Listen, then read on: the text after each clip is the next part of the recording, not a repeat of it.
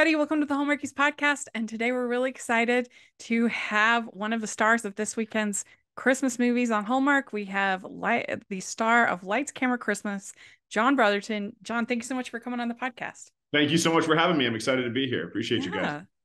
Yeah. So what we like to do when we have a new guest on this podcast is find out a little bit about what inspired you to get into acting, to get started. Okay. From the beginning. Well, Yeah. I grew up with an amazing mom who had a love for the arts. Film and television was kind of a fabric in my household. It was like the Oscars were kind of the Super Bowl around where I grew up, and film was the topic of every dinner conversation. And I'd go out to dinner with my mom, and we'd sit and break down. We'd go to a movie and break down, everything from the costumes, the casting, the directing. And this was me at a young age. She was taking me to, the art house versus the blockbuster movies. So I thought every kid's childhood was full of film and critique. And my mom was a dreamer in that regard, just loved film. And I always had an early interest in it. I started going to drama camp when I was 10 years old. We'd spend the summer just putting on a production, learning the ins and outs of acting, improv, all the way from juggling, stage combat, all kinds of crazy activities. Fell in love with it then, and then kind of just had it on the back burner as a hobby for a long time until I was wrapping up college. I was studying business. And there was just something inside of me that was itching for something more. So my whole soul took like a left turn right before my senior year of college. And I realized if I put as much effort into what makes me happy, this passion, hobby thing over here, as I do this other world that I'm trying to get into, then maybe it'll bear fruit. So I packed my bags. I jumped on I-5, went south to LA with nothing but the clothes in the back seat of my car, and started in the old fashioned way. That's So awesome. yeah, that was Yeah. 2003. That's great. I can relate to that because my mom particularly was the same about talking about whatever it is that we were watching. She's not a big movie person herself, but she would always say she doesn't that we don't want to just mindlessly consume content. Like we need to think about it and what did we like, what did we not like, and all of that. And so I have a lot of memories. And I, like you, I thought that every family was that way until I went to college and I was, oh, you mean you guys don't endlessly analyze the films after you Yeah, watch yeah, them? I know.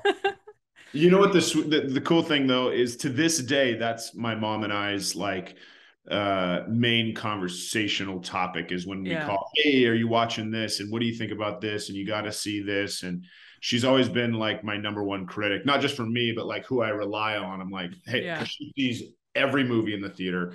And so I'll call her and be like, is it worth checking this out? And she's got a really honest eye and Yeah. love the game. So very cool. Well, yeah, and also I think being a movie fan is such a great social tool because you can find something to talk about with almost anybody.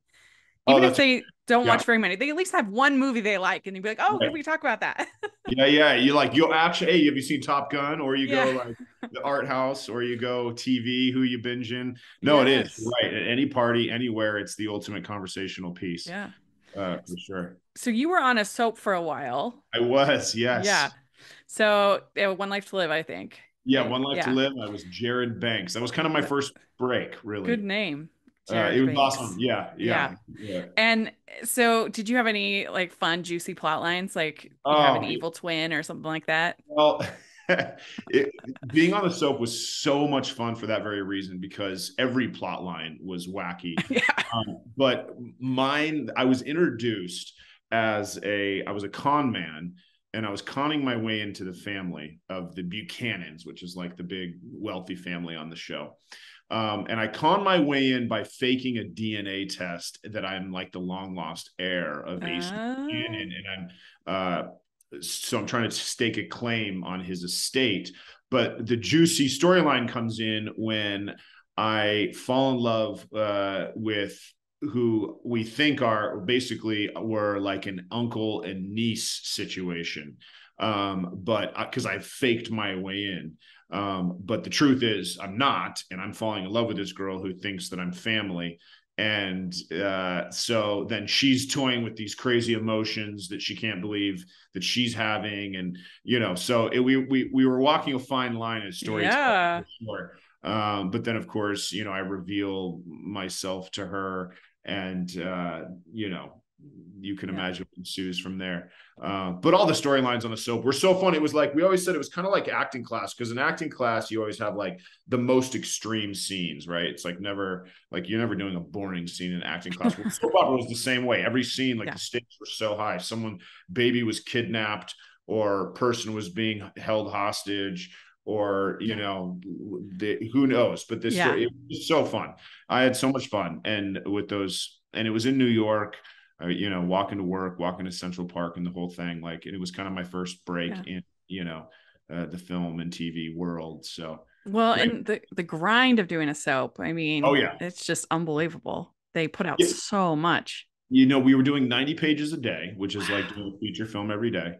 And it was very like kind of like a blue collar acting job, because it was like show up in the morning, you grind all day, you go home and you get up, you do it. Schedule is the most kind of, it mirrors like a corporate. I remember when I first got my first contract, it was like, okay, you had 2 weeks paid vacation. And I'm like, oh, this sounds like I'm on like, some corporate contract, because other than that, it's year round. It's the Yeah. only, besides live TV, it's the only one that's year round. So fun. Yeah. If you actually love the craft, soap opera, beyond being like boot camp for actors because the pressure you're under to work so fast, but if you love the craft, you get to go to work every day and do it. The fact that it's year round. So Yeah. I had a Yeah. blast. I thought it was so fun. Ho, ho, ho. We'd like to take a second and thank our sponsor for this episode of the podcast. It's the Hallmarkies Patreon. Do you love Hallmarkies podcast, especially at Christmas? Do you enjoy the holiday previews, recaps, interviews, and bonus episodes? If the answer is yes, please consider supporting the Hallmarkies Patreon. We need your help to do what we do both during the Christmas season and all year round. But not only do you help a podcast led by strong, independent women by becoming a Patreon, you get to become a part of the Hallmarkies family. Starting at only $2 a month as a patron, you will have access to our Facebook Patreon group where we talk about the movies, shows, and more all year. We also have many monthly patron watch-alongs with guests like Lacey Chabert, Natalie Hall, Paul Campbell, Mary Lou Henner, and more, giving their behind-the-scenes details of their films. As a patron, you also have the chance to provide input into the podcast and even join us at different tiers.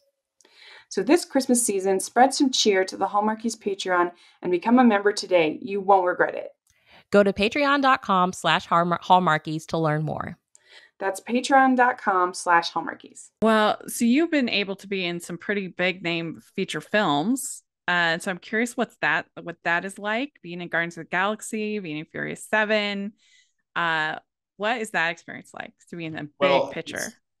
it's always a pinch me moment. I mean, there's Uh-huh. never a time you're on a set like that and you're going, this is, and it really started back. My first real one was The Conjuring, which at the time we didn't realize was going to turn into this like mega, mega, mega hit in that genre world, and have like Annabelle and then all these other things kind of come from it, a whole franchise from it. But, it was my first time working with like the big movie stars and getting a chance to really watch them work and take notes, working with Patrick Wilson, Ron Livingston, Vera Farmiga, and Lily Taylor, and then directed by James Wan, which ultimately led to Furious 7, which led to Guardians of the Galaxy. So that was an amazing first experience, because those were such pros to work with. And then fast forward to, James brought me along on Furious 7. That was a whole different world, because that was just like massive, massive budget. There was no limit to anything. It was just so awe-inspiring being on set these days where we'd have 300 different exotic cars around, or some massive green screen setup with some car suspended in midair so they could put a camera from any angle. And getting to be Kurt Russell's sidekick was a total pinch me moment, because I picked his brain. He was the most loving, generous actor, and I would constantly just pick his brain. We'd just go back and forth. He's so great too, because he's interested in other people, and you don't always find that in like, sometimes big movie stars are more reserved and protected, understandably so. But he's the kind of guy that would turn and he'd be like, all right, name your top 3 movies. And it would just, like, going back to our old conversation, it would just like start conversation between us. He was just such a cool guy. And so like I said, it's always a pinch me moment. I'm just trying to learn from all the greats that I was so lucky Mm-hmm.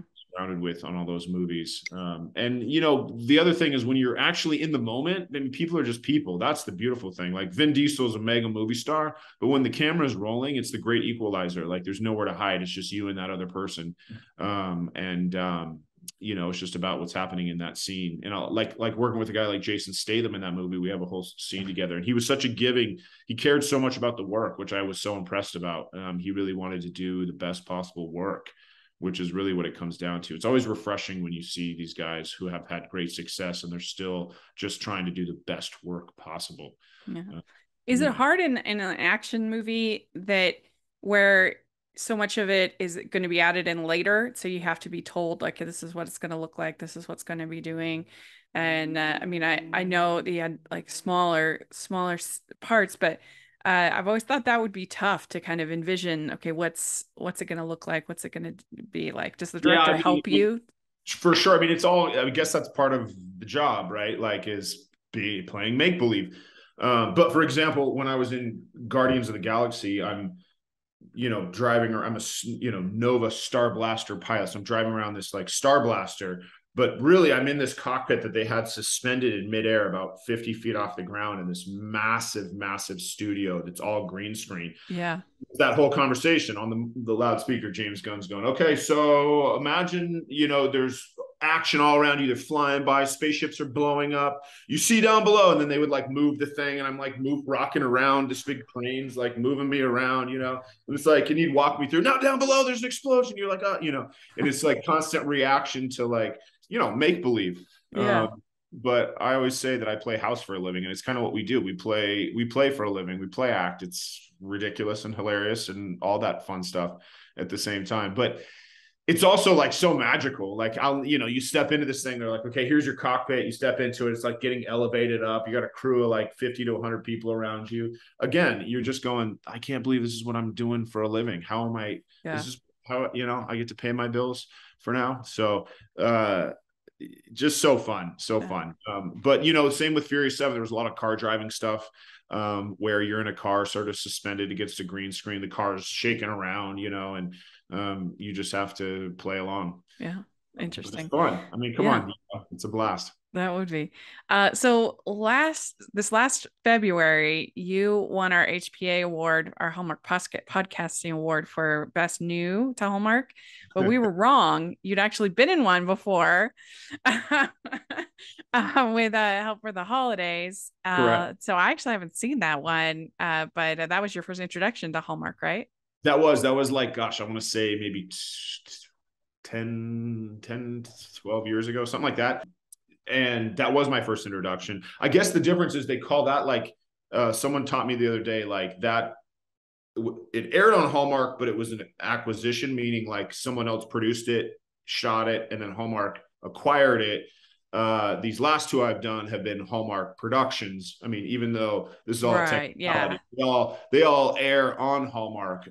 But Yeah. sometimes Hallmark goes and buys a different production and puts it on, or you'll see like Yeah. original programming. Like Mar Vista or companies Correct. like that. Yeah. Yeah, I've worked. And this one was 2012. Okay, yeah, that makes Like, sense. yeah. 10 years ago. Yeah, Yeah. yeah. Summer Glau, Help for the Holiday. It was so fun. That was such a great movie. Had one of the best Santa Clauses. Oh. I have always thought Steve played such this great Santa Claus. He was so real, and I was like, this is the way you gotta. When you want a real Santa Claus, you got to find someone that's just actually real and not playing a character. And Steve Larkin was his name, and he was like, he was such a great Santa Claus. I have to watch that one. That sounds It was good. good. Really fun. My kids love it. Yeah. So you were on Fuller House. Oh yeah. Yeah. So how did that end up happening? Did you just like audition, or did they come to No, you? it was interesting because like that was it's so funny because I've said this, like you'll audition for so many jobs in this town, get so close, and then you get heartbroken, or sometimes you get it. And then every once in a while something will come along that is offered to you that sort of falls in your lap. And this was offered to me, and it was because I'd auditioned for these casting directors many times. I'd worked for them before. I had also worked for the producing team on another sitcom And kind of all these worlds came together where the casting had pitched me and the production knew me, and they were kind of like, yeah, let's do that. So I get this call, and at the time, none of the reboots had happened yet. Fuller House was the first to really do a genuine reboot, not like do the same show with a new cast like Hawaii Five-O. Right. Yeah. This was the first time a show was like, okay, we're going to bring back the OG cast. This was before Roseanne or Will and Grace or anybody did that. So there's a big question mark, like, is this going to work or is this going to flop?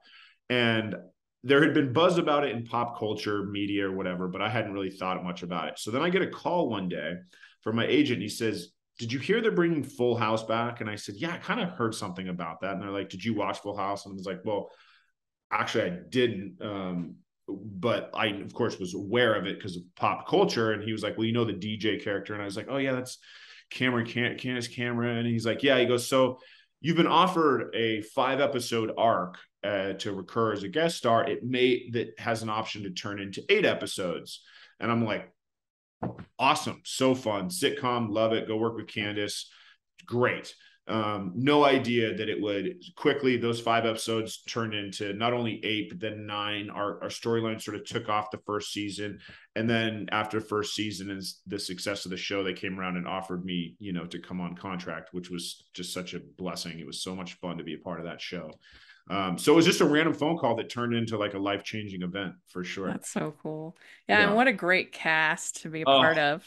I mean, honestly, like such a dream. And couldn't have come at a better time in my life. I had small children and they got to experience the show and be around the show. And like, they were fans of the show, of course, and they're friends. I got to throw them in the show.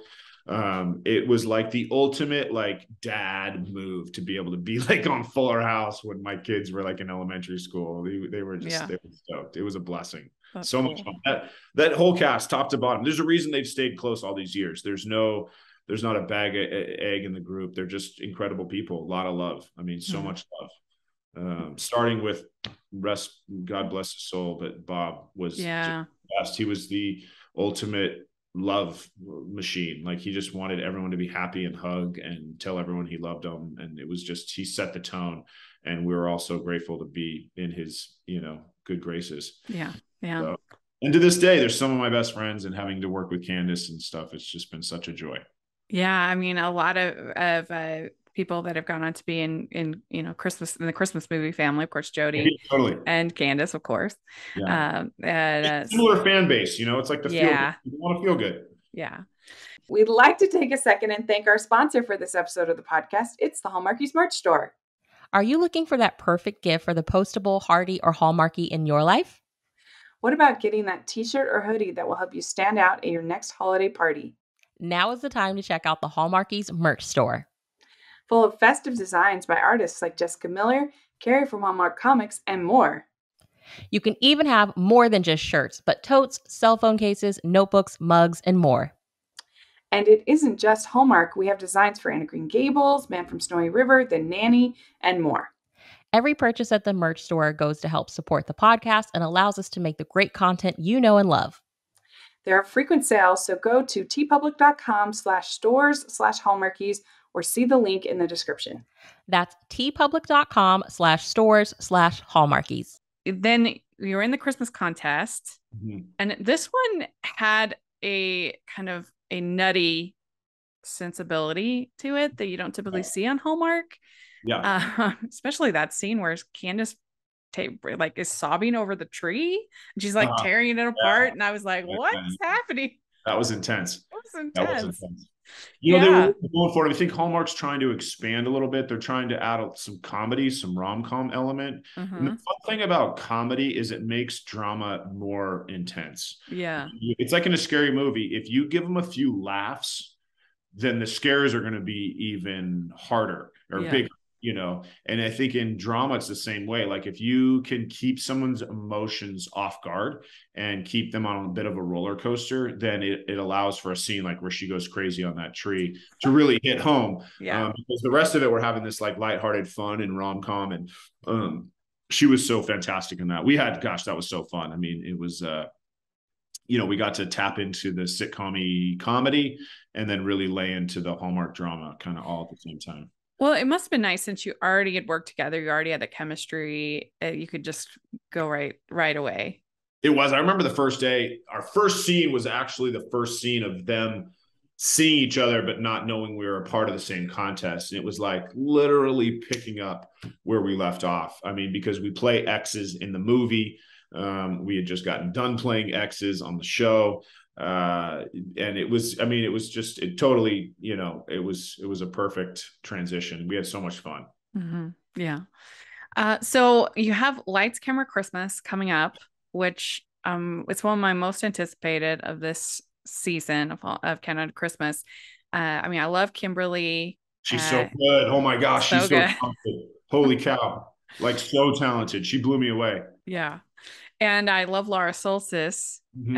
And she's great. And it seems like a great group It together. was so much fun. I mean, have you heard what it's about? So they're making a Christmas movie in the Correct. town. If you thought Christmas Contest was a little wacky, this takes it to a whole new level because we are making a Christmas movie in the Christmas movie. So super meta. But I think the fans are going to love it because we get to pull back the onion a little bit. You get to kind of, see behind the curtain and be on set. There's some scenes where, you're shooting the movie within the movie and then it's like cut and you pull back and all of a sudden you're on a movie set. And we go from being these characters to the actors portraying the characters. So I play the quote unquote king of Christmas movies. And she's, the small town girl who owns a boutique fashion store. And we end up recruiting her to be part of the movie. And of course, love ensues, chaos ensues, comedy ensues. And, it's just all the warm fuzzies. Yeah, so she's from the small town. She's like she owns a store, and they end up getting her to do the costumes for the movie. Correct. Yeah. Yeah. So the lead costumer on the film falls out. We're in a pinch. We're in this small town. What do we do? We're up against the clock and time and money and the whole thing. And we stumble upon her and her shop. My co-star falls in love with her fashion. My co-star in the film, who's another like movie star, falls in love with Kimberly's character. Get her to follow her dreams and all that good stuff. That's cool. Yeah, the director, David Weaver, is Oh, a friend of our podcast, and he's man, done so many good he ones. like such a talented dude. I just picked his brain. We'd go out afterwards and sit down and I have such a curiosity and love for behind the camera stuff. That's where ultimately I want to end up. And he was the perfect professor. Like I could really just talk to him about the nuts and bolts of filmmaking and lenses and shots and composition. And he's just studied and has such a love for film and filmmaking. I was just so grateful it was him on this film. I hadn't worked with him before, but immediately I realized, okay, we're in really good hands, and I really hope I get to work with him again. Yeah, yeah. So in when you get cast in one of these films, do you do anything particular to develop the chemistry with Kimberly in this one, and do a chemistry read or anything like that? Well, this one in particular, as soon as I always try to get to wherever we're going for this one. It was in Vancouver, BC, a few days early. We tend to have stuff we have to take care of, costume design, all this. I have a pretty crazy costume in this, so I had to come in early for them to build it. I, play Santa within the movie. The movie within the movie, I play Santa. So Oh, like nice. cool Santa. So they had to like custom fit me in this so to answer your question, in those few days leading up, it's like, I called Kimberly, I introduced myself. I'm like, let's get together. Whether every actor is different. Some like to read, the material. Some just want to get to know each other. We just sat down to have dinner together and got to know each other. And then I like to, I'm one to read. So, hey, can we just run through the script a couple times? Just say the Yeah. words, just sort of like, at least in the beginning, like first couple days, but more than anything is just actually being with the human being. So even material aside, it was like just sitting down, having dinner, picking her brain, understanding her as a human, and just getting to be familiar and comfortable with each other. So Mm-hmm. ultimately it's because you want to play once you Yeah. get, it's like when you work hard in preparation, you get to play hard when the camera's rolling. And that's when the magic happens. Yeah. Well, I'm excited for this one to get a little meta on It yeah. It's gonna be fun. really is. We lean into it on this. We have some fun. Hey, this is David from the Piecing It Together podcast, a podcast about movies and the movies that inspire them. For over 4 years each week, a guest and I take a look at a new movie through the lens of what other movies we think were either an influence or connect in some other way. It's a fun, unique way to discuss films that leads to a great list of other movies to check out that either explore the same themes and ideas or maybe utilize similar filmmaking techniques. Including special episodes in our side series that twist the format, we've done over 200 episodes, so there's bound to be one on a film you've been thinking about and want to dig deeper into. So check us out on all the major podcasting apps and at piecingpod.com. Well, we have some fun, silly holiday themed questions Okay. to end the interview. Okay. First one. What is your favorite holiday drink? Oh gosh. This is going to sound so boring, but Martinelli's sparkling cider. Oh. Frankly, because it's a memory of when I was a kid. I would always, we'd get it for Thanksgiving and then Christmas. And now that my kids love it, for them, it's like, oh, it's the time we get to get that sparkling apple cider. Yeah. So and it's totally just seasonal around our house. And I mean, mostly in the store. I know you can get it year round, but like really it comes out in the holidays. So that to me just sums it up. And then, look, good glass of red wine. We always do a prime rib on Christmas. And so we're always going to open one, quality bottle of red wine we've been saving. So cool. That's, yeah. All right. Next question. What is your favorite holiday cookie or treat? Cheesecake. My wife makes the best cheesecake on the planet, and it is a holiday tradition in our house. It's a must. We don't let her off the hook. She may have tried to skip once or twice because of whatever there is no way Christmas and Thanksgiving. She has to kind of do it back to back because we have both. But her cheesecake is notorious. Is it just like plain cheesecake, or do you put fruit on top? Or no, we don't. It's so good you can't mess with it. She grew up in Jersey. It's very just old-fashioned, traditional, and it's fantastic. And there's no denying it. So maybe with some homemade whipped cream. That's the other thing we'll make. So okay, what is your favorite Christmas song or carol? Oh my goodness. Gosh, I don't know if I have a particular favorite, but I just love all the old, we throw on the records and we, tell Alexa to just play Christmas music and all the old, Moonies and when you get Dean Martin or Frank Sinatra or Louis or any of these, Sammy Davis singing the classics. That's where, I mean, the new ones are fun, and Mariah Carey, that sounds like Christmas, but I like the old. I mean, give me the old stuff. Yeah. Nat King Cole. Exactly. Yeah. All right. What's your favorite classic Christmas movie? Hands down, A Christmas Story. Yeah.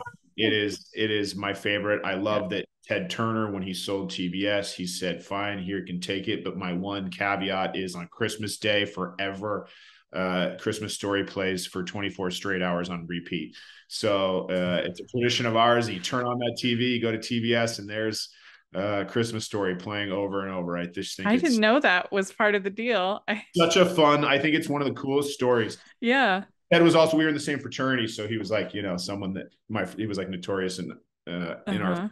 But yeah, so when he sold TNT and TBS, he put that in the contract that on Christmas Day, you have to play Christmas Story all day back to back. I've never understood people who complain about that. There's literally a million other channels, or you can watch anything else. Like, who cares? If you don't want to watch it, don't watch it. I know. It's such a weird thing to complain about to me. And then, after that, of course, I love a Home Alone. Fun one. But yeah, no, Christmas Story, hands down. That's it. Mm-hmm. Well, which one is your favorite, Scrooge or The Grinch? Oh, well, I'm going to go with Scrooge only because of the movie Scrooged with Bill Murray back from, that was, gosh, was it late 80s or early, right? Yeah. At like or 89. But another movie that I remember seeing with my mom, breaking down. Yeah, it was funny and it was clever and fun, but also just so well done and so well. I mean, he's so fantastic. Yeah. And it's just, yeah. So that's what comes to mind. Yeah, and especially Carol Kane is my favorite in that Oh movie. my She's gosh, so funny. she's so good in it. She's so funny. Yeah. Oh man, she is so funny in it. It's just classic. And then you Yeah. got Bobcat. You forget, like, these characters pop Oh out. yeah. Like, oh yeah, I forgot you're in this. Mm-hmm. Yeah. Well, which do you like better, clear lights or colored? Our tree is all, it's covered in clear lights. There's something, not that I don't like colored lights, but there's something just very classic and simple about clear lights that, yeah, our tree is covered in. Which would you rather be in, a snowball fight or build a snowman? Snowball fight for sure with my kids. Yeah, Yeah. I mean, it was so fun because I'm in LA, so we don't have that much snow here ever. But we'll go up. We usually take some sort of trip to one of these mountains once a year, and we were in Big Bear one year when it absolutely, it was my first time my kids got into be like a blizzard whiteout, and we had such an epic snowball fight where we were just laughing hysterically the whole time, and it was just like one of those memories. You're like, this is something I'll never forget. And the whole family, mom, dad, me, I mean, it was everybody. So it was just, yeah, so fun. Yeah, that sounds fun. All right. Do you consider yourself a good gift wrapper or not?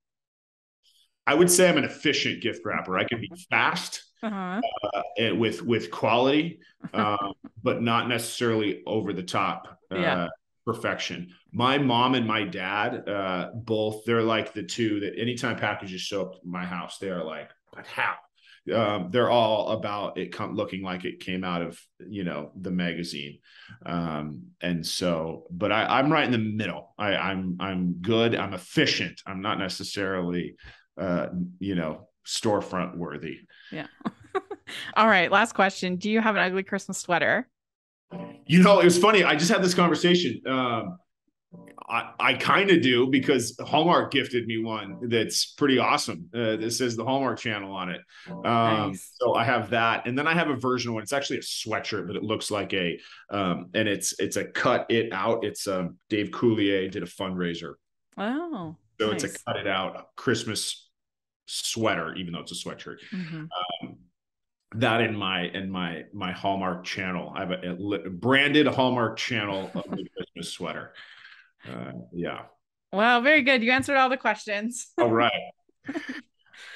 Well, thank you so much for coming and talking with us. This was a lot of fun to get to meet you, and we're really excited about the new movie. Totally my pleasure. Thank you again for my big award. And was that February, I think? Yeah. Yes. No, that was a great honor, and I'm pleasure to be back. And yeah, come check out November 5th, 8/7 Central. Do you have social media or anything you want to share? At John Brotherton. Yep, that's my handle. I'll be sharing some stuff for the movie and from the movie in the next few days. And yeah, enjoy it.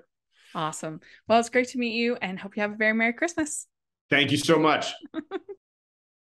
We'd like to thank John for coming on the podcast. This was so much fun to get to meet him and talk to him, and let us know what you think about all the things we talked about in the comments or on Twitter. And you can find me at Rachel's Reviews, all of our social media, iTunes, YouTube, and on Rotten Tomatoes. So check that out. Also, make sure you're following the podcast, Hallmarkies Pod and Hallmarkies Podcast, all of our social media. And if you're listening on iTunes, please leave your ratings and reviews. That really helps us a lot. And especially during this holiday season, it helps people to find the podcast. So please put those reviews in. Also, if you are watching on YouTube, please give the video a thumbs up and subscribe to the channel. We appreciate that so much. We also have the patron group, which is so much fun, and the merch store where you can get all kinds of festive holiday designs. So check that out. And thanks again to John, and we'll talk to y'all later. Bye.